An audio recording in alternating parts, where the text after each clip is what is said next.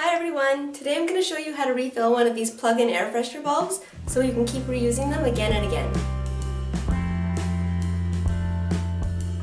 So here we have our empty air freshener bulb, and what we need to do is remove the cap.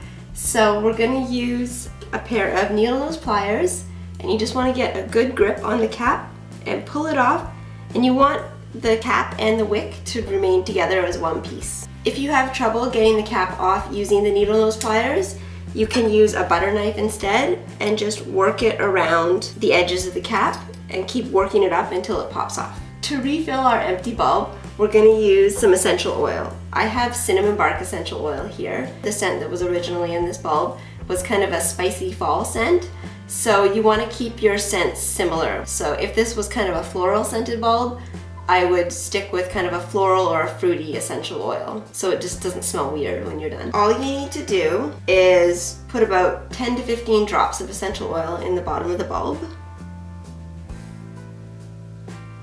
That's pretty good. So you can see there's a little bit of oil, it's just a tiny bit in the bottom there. And then you just need to refill it with water. Once your bulb is filled up, you just need to replace the cap along with the wick and just snap it in place there. And then you can just replace it into your plug thingy. And it's all set.